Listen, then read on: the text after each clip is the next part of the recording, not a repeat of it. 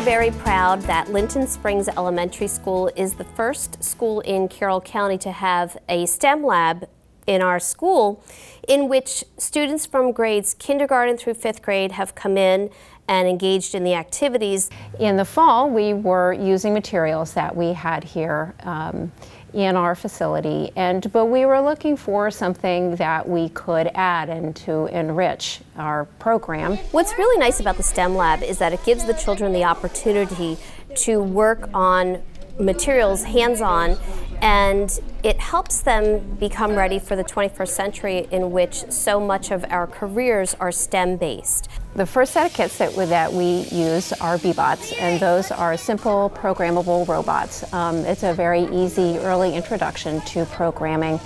Push a few buttons and you can make the robot do what you want. I like learning with the B-Bots a lot.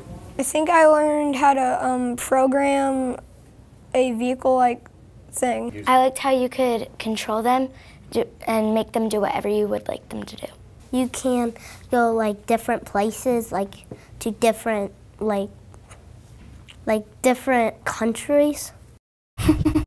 This is the first time that the kindergarten students had seen and been able to use these devices. So not only was it very fascinating and very fun to them, but it was interesting to see how quickly they sort of picked up on exactly what those arrows meant and the different buttons meant. They were then able to just explore on their own without any conversation from me. It was more about what could they make it do. The 4th graders really got a sense of ownership, because at first, when they're learning something, they're trying things out, they're following my directions. But once they know and they understand how to program, then to turn around and teach a younger child, I think it really empowers them in that they are showing, well, this is what I know, now let me show you what I know and let's see what you can do with that.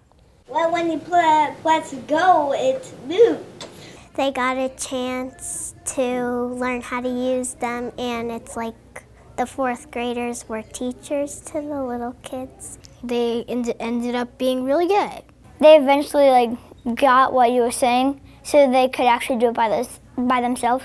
We worked on it, and then when you meet success, it feels really nice. Through using a STEM kit, such as a snap circuit kit, they are able to look at directions that tell them how to create something step by step, and once they have that knowledge of how to, then they can venture off on their own, and they take what they know already from previous instructions and tweak it a little bit to create something of their own. It's really important that you pay attention to what you're doing.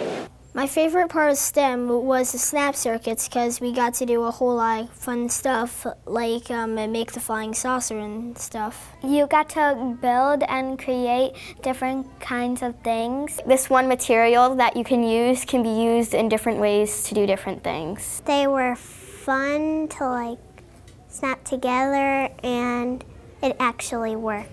Our ultimate goal is to be able to use and program Arduino kits. With that, they can light an LED, or we'll be moving on to more advanced projects as well. Our Lego kits are really neat because who doesn't love Legos? When my partner and I sat down to build the actual product, and it was funny because we were trying to make sure we were accurate, and it was just so much fun, we didn't realize that we were actually learning. They all became 9 to 10-year-olds just exploring these materials and thinking like they're students. Look out! We are very thankful for the opportunity to have these materials, which we received through the STEM grant, in that we can share these with our children and better prepare them for the careers of the 21st century. This is a phenomenal experience. It gives me chills knowing what we're able to provide our students. Thank you for the STEM kits. Thank you for the STEM kits.